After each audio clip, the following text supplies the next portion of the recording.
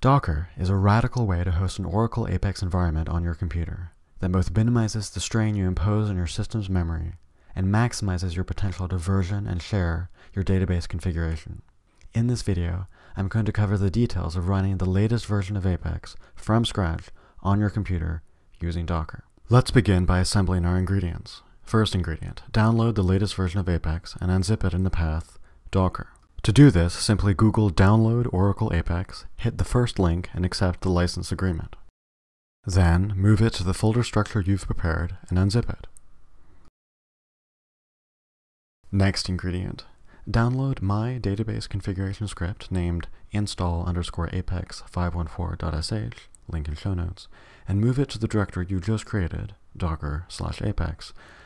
Make sure you replace the email on line 37 with your own email. We need two things for Oracle REST data services as well. First off, git clone the Git repo of my colleague Martin D'Souza, see show notes, in the path docker/ords.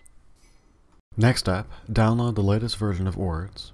To do this, simply Google download Oracle ords, hit the first link, accept the license agreement. Then unzip it in the same folder, docker/ords. Final ingredient, make sure that Docker is installed on your computer. You can do this by typing Docker version on the command line. Make sure you can also log in.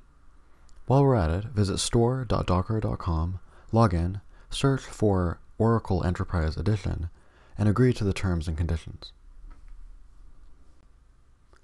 Now that we have all of these prerequisites assembled, let's start by kicking off your Oracle database and installing the latest version of Apex. Two small pieces of configuration. Number one, create an empty folder called Oracle in the path Docker. You're going to mount this folder to your Docker container so that all database configuration gets stored in this folder. This is not a requirement, but gives you some options to share your configuration with your teammates, as we will discuss. Number two, create a Docker network.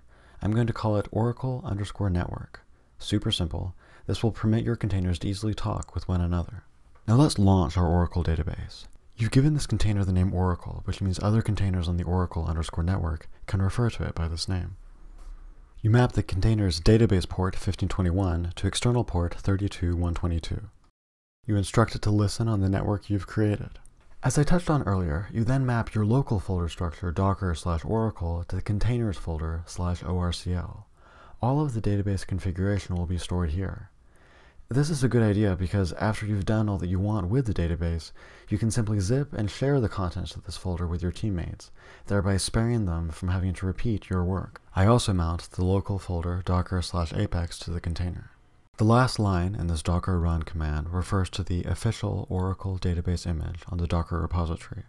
This will work if you've already accepted their license agreement on store.docker.com. Depending on the processing power of your computer, your Oracle container may take a few minutes to start up.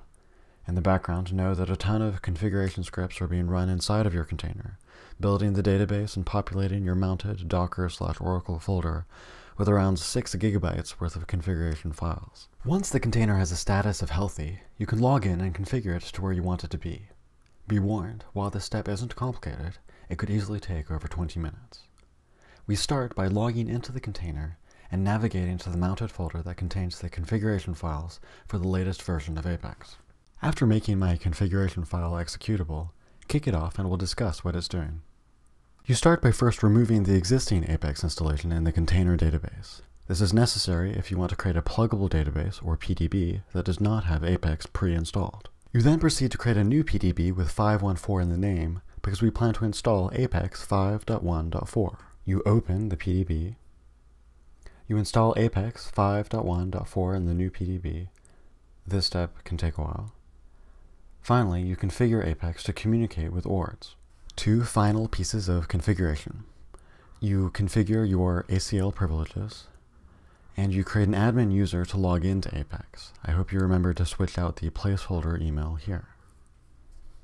Third step. While the previous step is cooking, you can start to prepare a second container for our Oracle REST data services. There is currently no Oracle ords official Docker image in the repository, but with the ingredients you assembled in your Docker ords folder at the top of this video, you can easily build the requisite image yourself and then, if you like, share it with your teammates by pushing it to your Docker hub. To build the requisite ords image, navigate to your docker/ords folder and run this docker build command, where 3.0.12 is a tag identifying the version of ords you are installing. Upon successful completion, you'll find an image with the name ords in your Docker images. If you want to spare your teammates from the minor inconvenience of downloading the latest version of ords and cloning Martin D'Souza's Git repository, as we did at the top of this video, you can push this image to your Docker hub. I'd offer to share my own with you, but doing so may violate Oracle's terms and conditions. For this final step, you'll want to wait for your Apex installation script to complete before going further. In this step, you'll spin up your ords container that will talk to your Oracle database, and finally be able to access your Apex web interface. Let's walk through this command. You name the container ords_514 to match the name of the Oracle pluggable database and Apex version, because that gives you the option to simultaneously spin up other ords containers that serve up different Apex installations on different PDBs in your multi-tenant Oracle database. Next time you want to start this container, you'd simply run docker start ords_514. As before, you place this container on the Oracle_network that you created so that it can communicate with the Oracle container. Next, we pass in some configuration property values necessary for the ords installation. You identify the name of the database host to match the name of your database container. You let ords know that it should communicate with the database on port 1521. You instruct this installation of ords to listen for the PDB that we specially configured with the latest version of Apex. You then pass in the appropriate values for the passwords for the database users: Apex public user, Apex listener, Apex res, ords, and ses. You mount a local Apex images folder so that ords can serve them up appropriately. You map the container's port 8080 to port 32514 so you can access it in your browser on port 32514. Finally, you instruct your container to build on the Docker image that you built. After running this command and getting no error messages, we can now switch to a browser to confirm that we're done. You can now log into your Apex internal workspace with the values set by the Apex installation script you ran earlier. Username admin, password oradoc_db1, see show notes. Don't forget, your work can be leveraged for the benefit of your colleagues to spare them some of the heavy lifting you just did. If you zip and share the contents of your Docker/Oracle folder and push your ords image to your Docker hub, you can spare your colleagues from having to download ords, clone Martin D'Souza's Git repo, and perform any configuration on the Oracle container, including installing Apex. See show notes for more details. All of these recommendations are subject to the constraints of your Oracle license agreement.